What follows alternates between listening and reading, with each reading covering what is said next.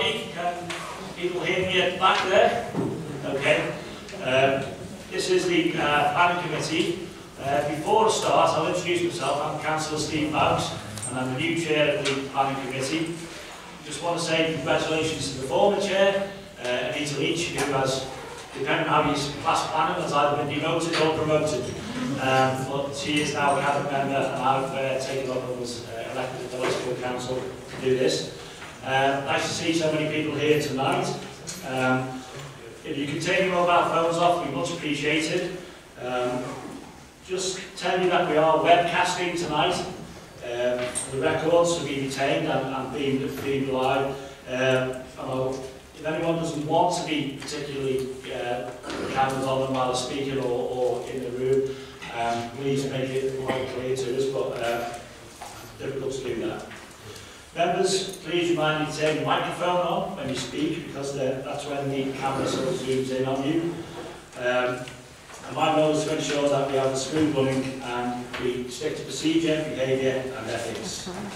To explain the rest of the people here, council officers, to my left are the council planning officers, highway engineer and environmental health officer. On my right is the solicitor and committee clerk, and down the sides are the elected members who eventually will discuss the applications and make the final decision on the evening.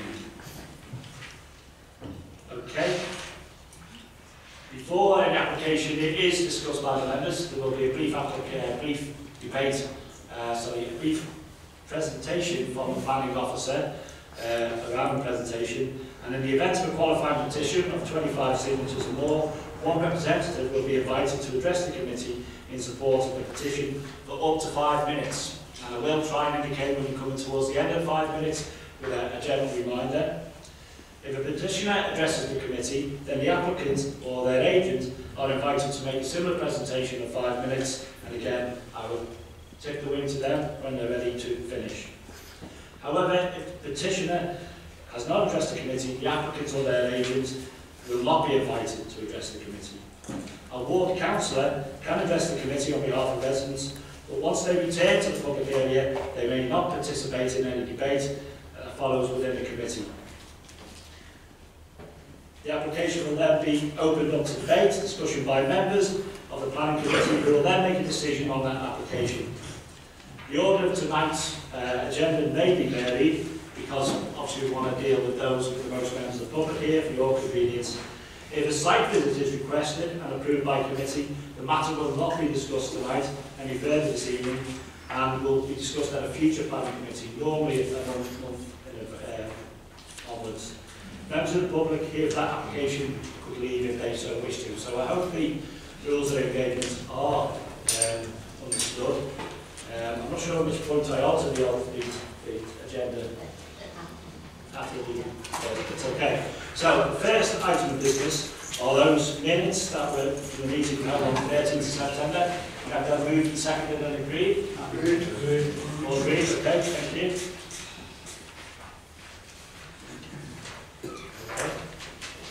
The next one is members' code of conduct. Are there any declarations of interest on any of the items here tonight? Councillor George Davies.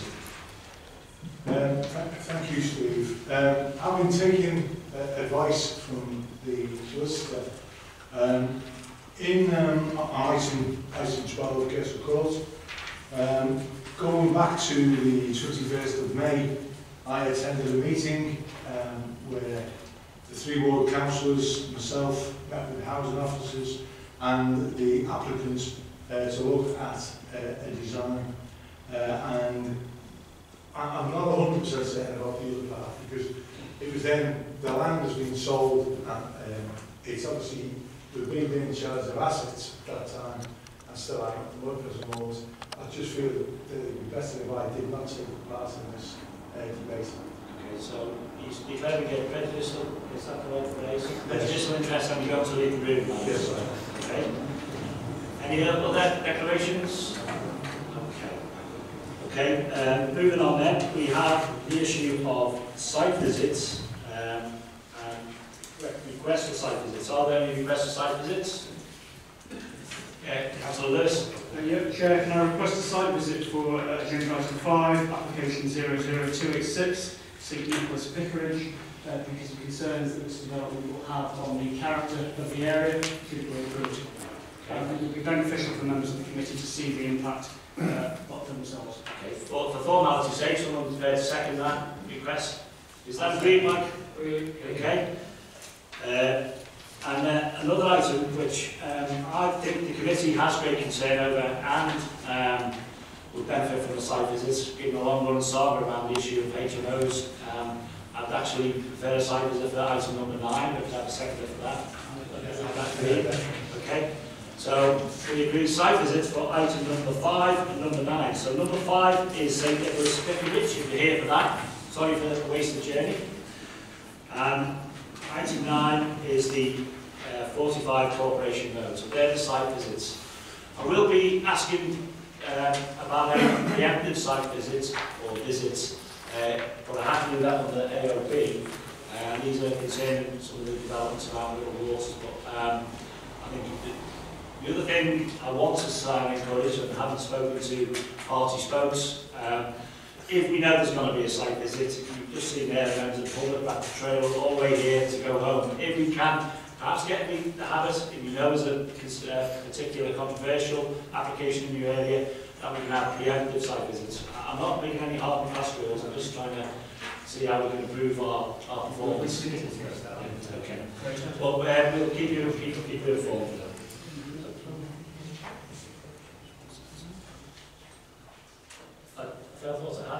Oh, right, confirming to members of the public, item 5, St Nicholas Vicarage, which I've already just said, and item 9, 45 Corporation Road. If you are here for that, then you are invited to leave or stay and enjoy a pleasant evening at time. That's it.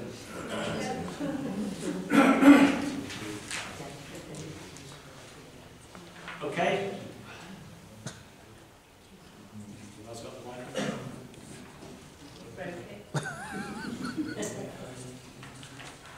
Thank you.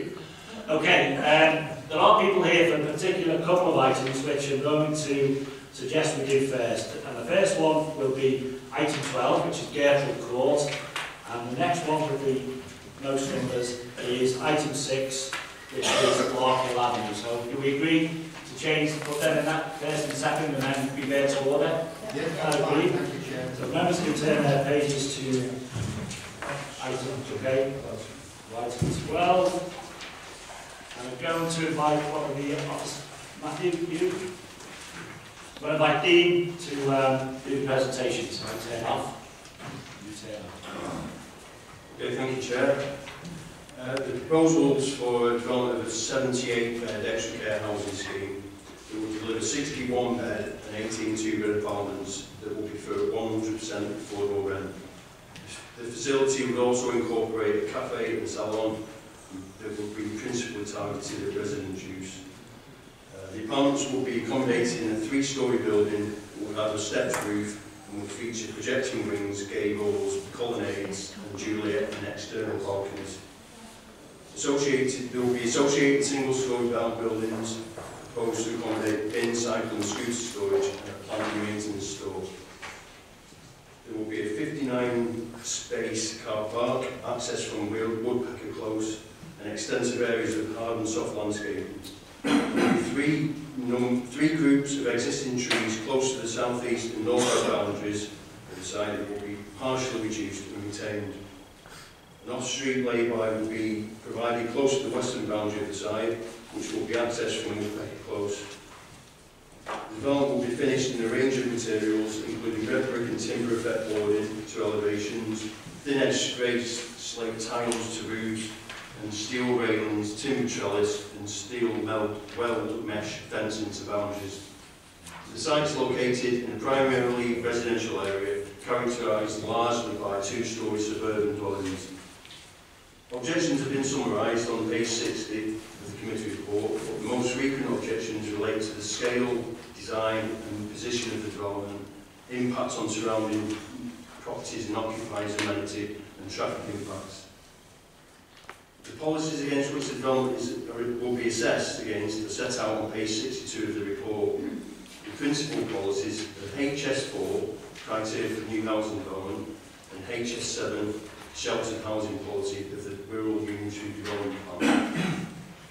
The principle of the development of an extra care apartment scheme is established, and the scheme will contribute significantly to housing supply in Wirral and specifically help meet a need for the type of accommodation identified by the Council. Given that the Council cannot presently demonstrate that it has a 5-year supply of deliverable housing land, the National Planning Policy Framework directs that housing applications should be considered in the context of the presumption in favour of sustainable development. The site is considered to represent sustainable development. Therefore, the National Planning Policy Framework states that the permission should be granted unless any adverse impacts of doing so would significantly and demonstrably outweigh the benefits of the proposed scheme. The committee report considers the impacts of the proposal on visual and neighbouring amenity, its accessibility and impacts on traffic and highway safety, and in relation to environmental matters. It concludes that the proposal will comply with the requirements of the relevant UDP policies and will constitute sustainable development, delivering benefits that would not be outweighed by any identified adverse impacts. Such benefits would include the provision of a significant number of dwellings when the Council cannot demonstrate that it has a 5-year supply of housing land, the delivery of affordable rented extra care units, economic benefits of temporary jobs in construction and thereafter ongoing job service in the facility, biodiversity enhancement through partial retention of existing vegetation that will be enhanced by further landscaping and some ecology installations such as park boxes. Thereafter, suggested conditions will ensure that any potential adverse impacts are appropriately mitigated, for example by managing construction activities, by condition 14, and ensuring the site is sustainably drained, condition 11. Therefore, the proposed development is recommended to be approved, subject to the conditions set out in the report and additional conditions which I'll refer to now. Following discussions with further discussions with the Highway Authority, the site plan has been amended slightly so as to facilitate a full off-street lane life for refuse vehicles by moving out the fence that was proposed a further 2 metres back. So, suggested condition 2 is amended to substitute the site plan. And furthermore, the Highway Authority has recommended the imposition of a condition to restrict waiting on Woodpecker Close by the provision of yellow lines at the proposed access for refuse collection vehicles in order to prevent obstruction. The condition will be worded as follows. Before any apartment in the development hereby approved is first occupied, a scheme of works to provide waiting restrictions on Woodpecker Close at the exit from the proposed refuse base shall be submitted to and agreed in writing by the local planning authority and thereafter implemented in full. Okay. That's the conclusion of the presentation. Okay, thank you, Dean, for that presentation. Can I now tell you that there is a qualifying petition for this application? Does a lead petitioner or one of the petitioners want to address the committee for 5 minutes? I don't see anyone coming forward. Okay. In that case then, the applicant will not be able to reply as we explained in the rule before, but I can call for a ward councillor to represent the committee. Is the ward councillor? Yeah. Councillor Blakely would like to come forward. The records, just state your name, 5 minutes, and I'll tell you how many. Oh, it's unlimited for the ward councillor. I'll try not to give you too long, Chair.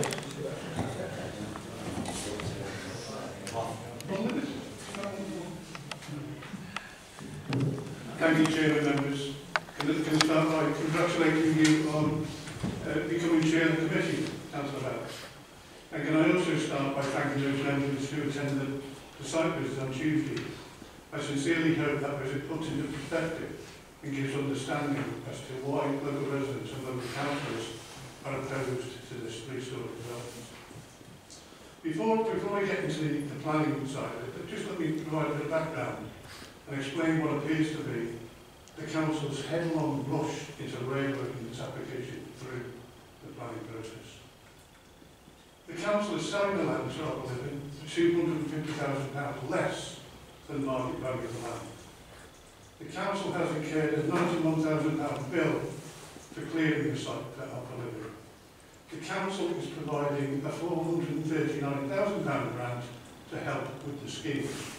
And the council has written to Homes England in support of Cllr's successful application for a £4.602 million grant.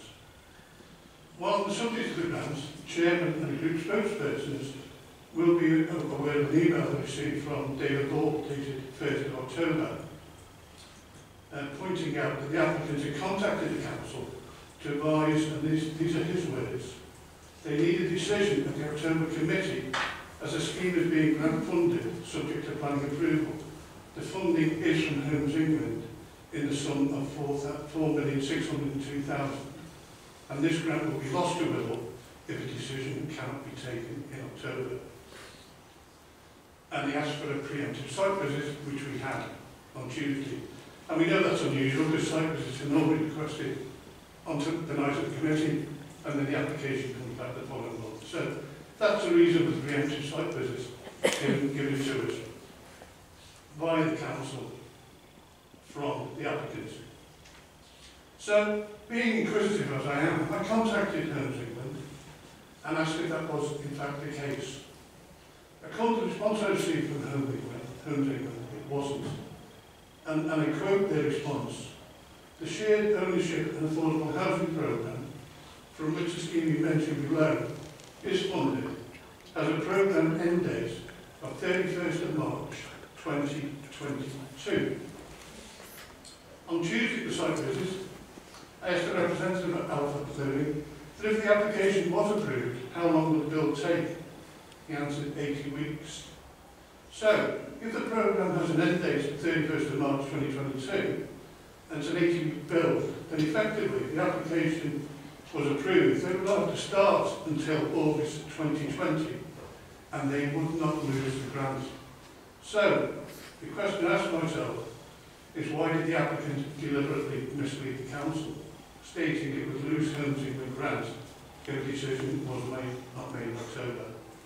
I've drawn my own conclusions, so I'll leave it to all of you to join with them. Anyway, Chairman, we are where we are, so let's move on to the officer's report. On the 8th of August, in an email to Joanne Story, who was the nominated officer at that time, the three ward councillors, myself, Steve and Bruce Berry, requested the application be removed from delegated authority. Yet no mention of that in the officer's report. Why? There's just no mention of it.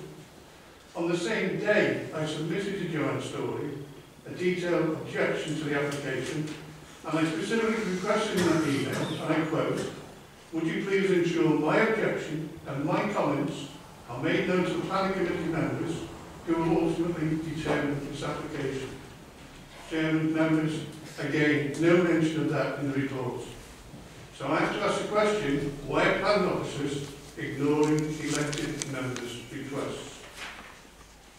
If we move forward to the section that deals with the principle of development, the planning officer refers to Cllr Court being a residential care facility.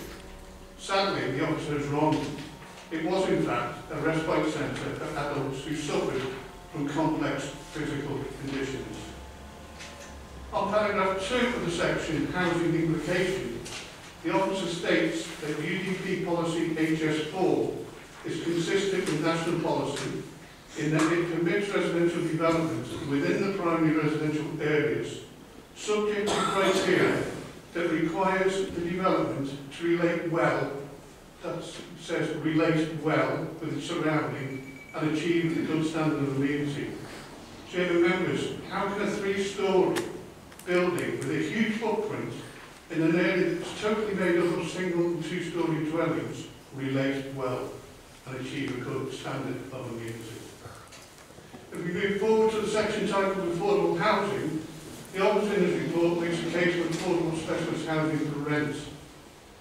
We asked roughly when we had our meeting in May with Alder Living what the rents would be. The rents that we were told on the night were around about £120 a week rent, but there'll be circa a further £50 a week in service charges. So I asked affordable to who? £170 a week. If we then look at appearance and amenity issues, the officer states that policy HS4 sets out the criteria for new housing development on allocated sites and within the primary residential area. He says, in summary, this requires that new housing is of a scale which relates well to its surroundings and does not result in detrimental change to the area. He goes on to say that policy HS7 provides criteria for sheltered housing developers, which indicates that such schemes are permitted subject to, there's that word scale again, which relates well to surrounding property. He then moves on to section 12 of the MPPF, which states that developments function well and add to the overall quality of the area, and are sympathetic to local character and history, including the surrounding built environment. Again, I would argue that if approved, this development by its height, size and mass would have an unacceptable adverse effect on the area and therefore does not accord with UDP policies HS4, HS7 and section 12 of the NPPF. If we then move at the layout, scale and design, the officer says the accommodation will have balconies, many with full balconies that will have people to sit out, and some with Juliet balconies, which, while not allowing room to sit out, still allows residents the opportunity to step out onto that balcony, and in doing so, particularly from the third floor, have panoramic views over neighbouring properties and gardens. This is surely an intrusion into the privacy of neighbours whose properties have a boundary with the proposed development. Moving to the section titled Neighbouring Amenities, the officer tries to justify the objections to loss of privacy and overshadowing by stating that habitable rooms would only have a secondary window which would overlook properties to the south of the development, and talks of intervening landscape. A window is a window in anybody's language, and it matters not if it's described as secondary. It would still overlook from a 3-storey height neighbouring properties to the south of the development. I'm going to touch on highways issues because, along with local residents, I am particularly disappointed that highways officers have no objection, and almost, when you read it, see this development as a like-for-like with the former Cllr Court. Cllr Court did not have 59 parking spaces, and therefore there's no doubt that if approved, this development will only exacerbate an already extremely congested area and will add to the difficulty local residents already encounter with traffic on a daily basis, particularly egressing and accessing Cllr Road. Chairman, members, you'd be delighted that in conclusion, and so we are not misunderstood, we and local residents have no objection to this site being redeveloped. However, any development should fit in with the existing street scene, and a 3-storey development simply does not do that. The proposal is contrary to UDP policies HS4 and HS7, and therefore, on behalf of local residents, I believe you have sustainable reasons for refusal, and I respectfully request that you, as a committee, refuse this application. Thank you. Okay, thank you, Chris.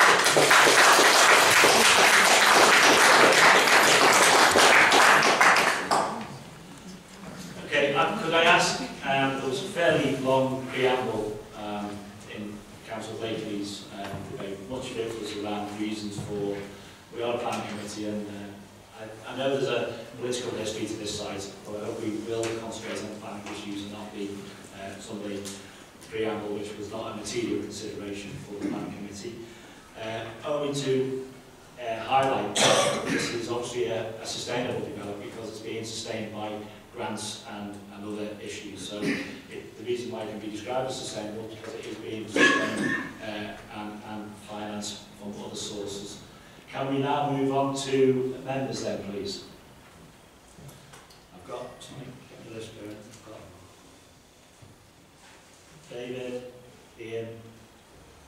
I'll start off with David. Yeah, thank you very much, Chair. There's absolutely no, I'd like to preempt my remark by saying there's absolutely no doubt that we do have a need for development of this type, and I am fully in support in principle of that happening. From a purely personal perspective, I thought the site visit was absolutely essential, and I'm glad we decided to go and visit the site. My first perception as a former builder was that it was a large open site surrounded by houses that were well spread out, and it gave the appearance and impression of being a sort of a nice, decent, open plan area.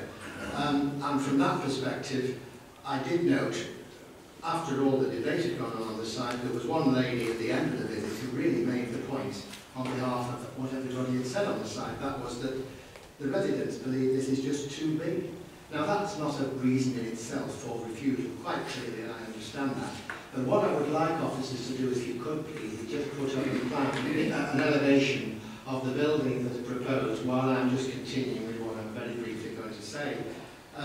In fact, to avoid being over-influenced by the people who were on the site or what was said on the site, I took the trouble to visit the site the next day and spent about half an hour there looking around from various directions of what was there.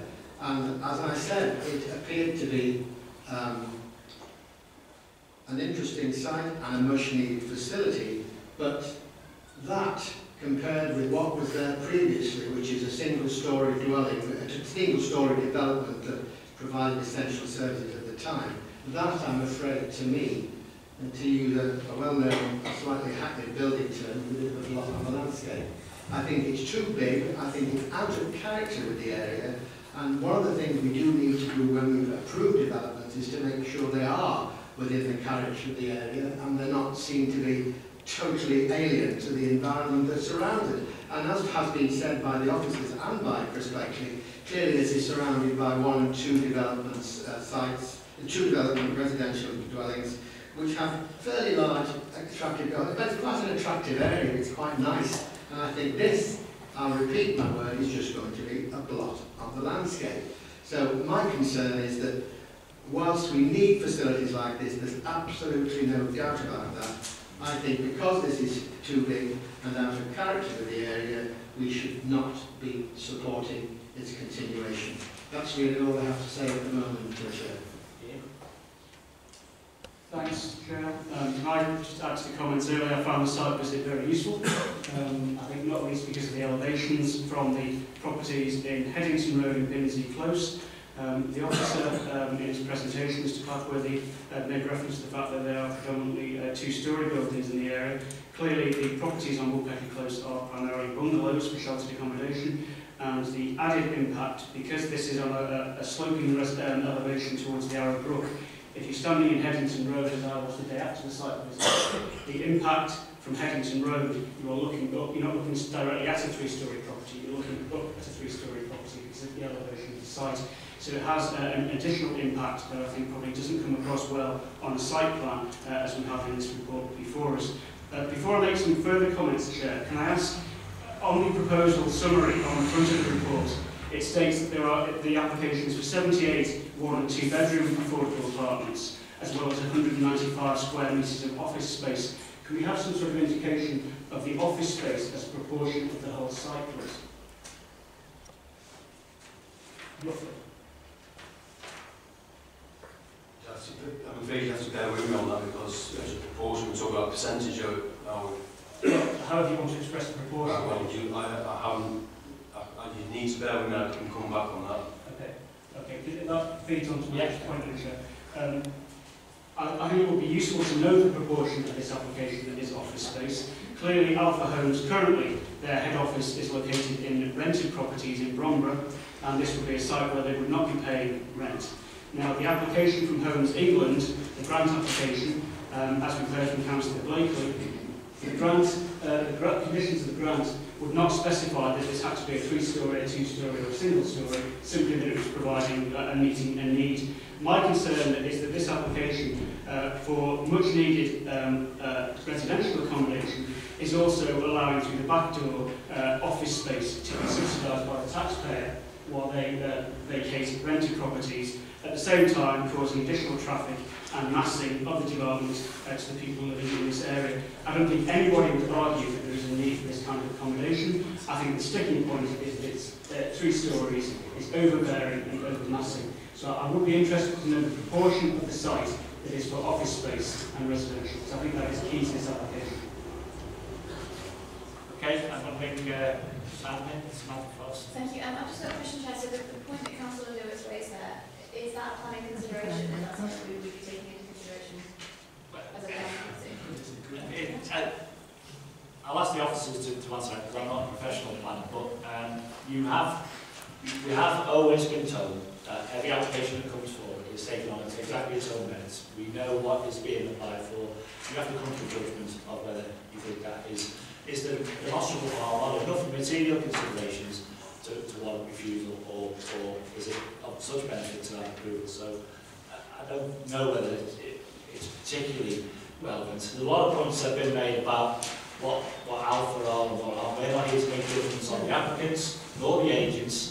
We're here to look at planning considerations. So I wish members wouldn't stray into doing that. We are also an enabling committee, as we learned in our training. We do enable good development to take place, so I don't particularly think slagging off investors and developers is a particularly good habit. Okay, Chair. I'm not going to take you again, Ian, and ask for the reply.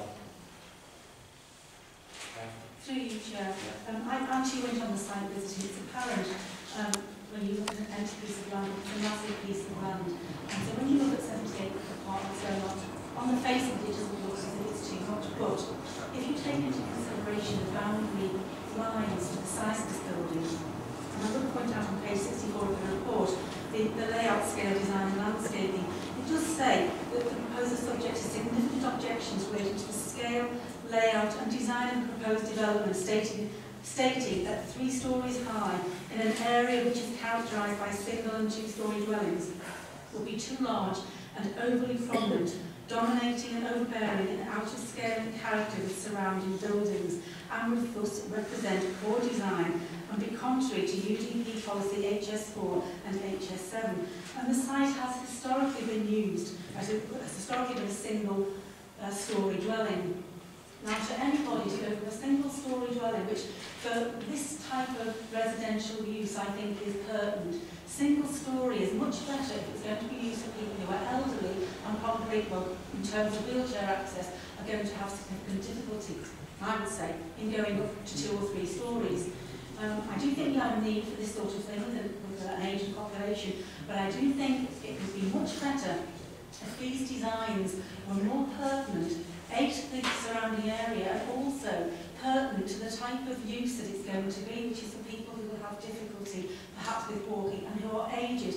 Most people who are older often downsize to bungalows, and so it's not unreasonable to expect that these sort of designs are kept at least to 1 story, even if 1.5, but certainly not 3. Thank you, Chair. Okay, I've got Councillor Brian Kenny. Yeah, thanks, Chair. Really, I've got a couple of questions. The local councillor, Councillor Blakely, made a number of points. 2 of them were that, first of all, that the land had been sold for, I think, 250,000 less than the value. And also, I think he claimed that there was no need for this application to come before this committee this month. It could have come sometime in the future. So my question on those 2 points are, is that relevant to the planning decision that we've got to make tonight? My understanding is that they're not relevant points, and I want that clarified. And the other point, Councillor Elderton, I think said that there is a need for this sort of development, but he said it was too big compared to what was there before. Well, again, I'm asking the same question. Is it relevant what was there before? Surely we should just deal with the application on its merits and not on the basis that's what used to be there. So I'd like clarification on those points, please, Chair. Matthew, do you want to answer that one? I'll get back to Dev. About the sale of the land. Sale of the land And the question of why it had to be brought before the committee this month. Well, I can answer that one. Okay, Chair, should I respond to the first? The first 2 points related to details of the sale, and the second point about comparing it to what was previously neither material. As stated, you considering the merits of the proposal put in front of you and any other material considerations, not the sale, cost, you know, financial deal implications are not relevant. On the reason for the preemptive site visit, I was approached, as Councillor Blakely says, by the officers. I consulted with all the spokespersons on the planning committee. We came to the view that given the history of the site, which has been well told by Councillor Blakely, that it would be of significant interest, and as Chair I decided it would be better to have a preemptive site visit, as we knew it would probably be called for a site visit anyway. And I made that decision, but with the advice of the other three spokespersons. I know subsequently, David, you changed your mind, but I made the decision based on the advice.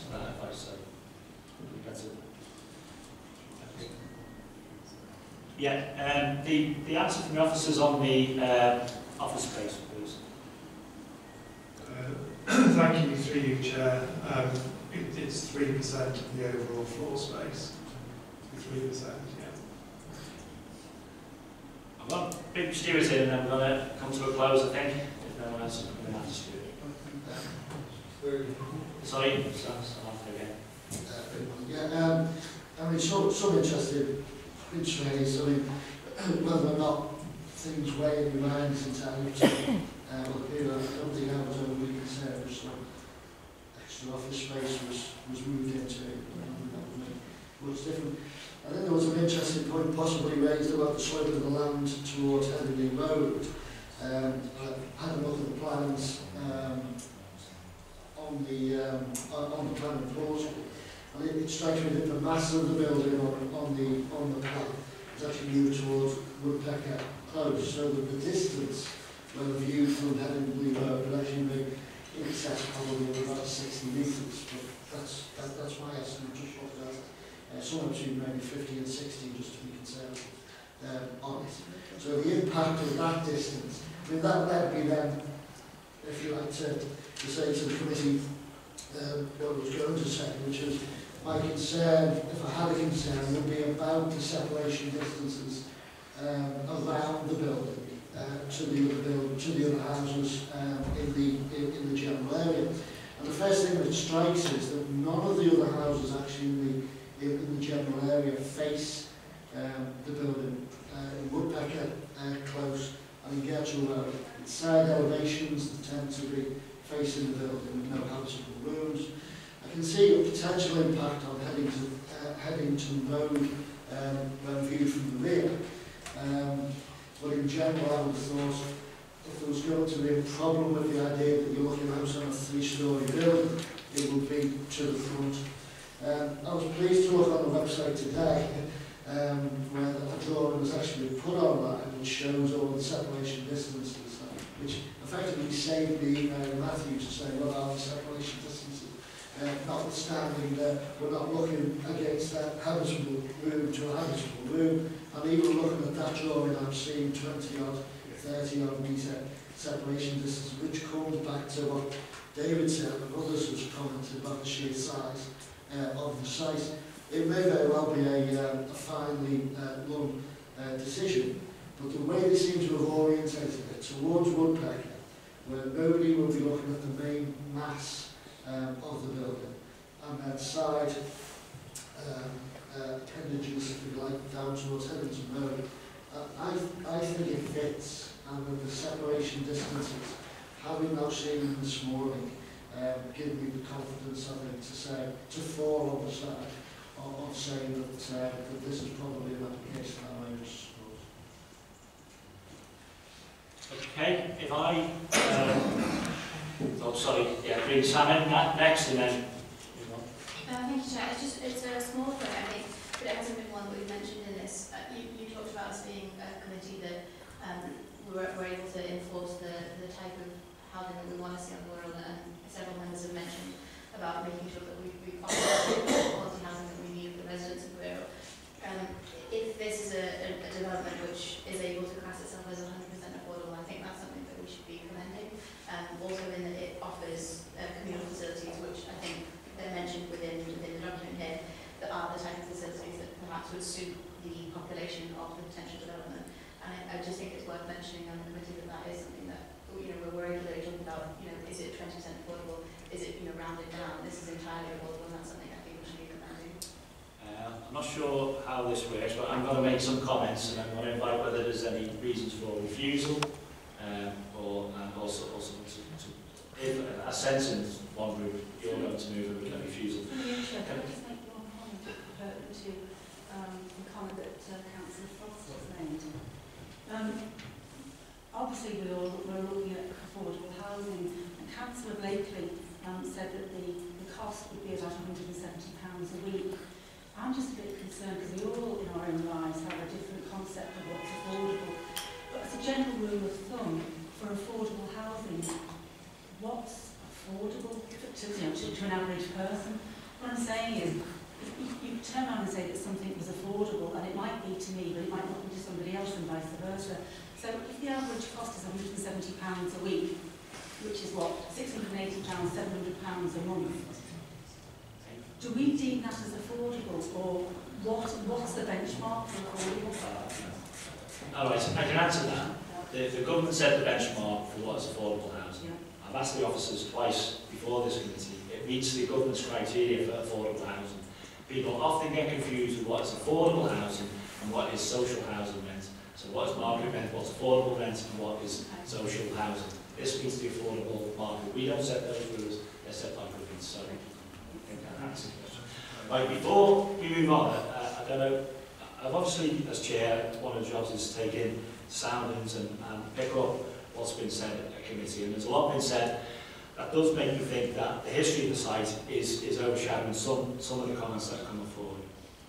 The material considerations which I did ask about are this issue of height, and I think in my own terms, you may disagree, the developer's gone some way to mitigate the highest part of the building to the rear by this sort of H shape, if you like, sort of courtyard shape. So it's not the full mass of the building at the rear, at the 3 stories. As you say, Stuart, it then comes down to the front of the building. So there has been a great attempt to not have the full impact of a mass block to the rear.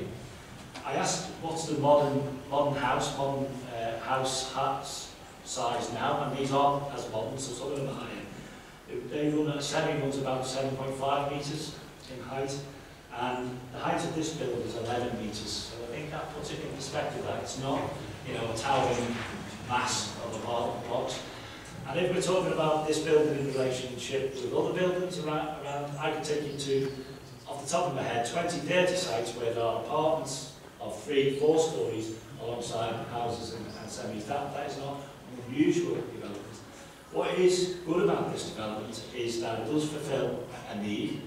It does sound like it will be people who will be downsizing and moving, which will release more properties into the borough. And Lord knows we've had enough debate about housing numbers to turn down these numbers and the numbers that they will release. I think would be folly in terms of the overall way the borough's going forward. So I believe in all its considerations, the benefits outweigh those perceived, and they are often perceived, detriment to neighbouring properties. So my view would be that it's a really good application.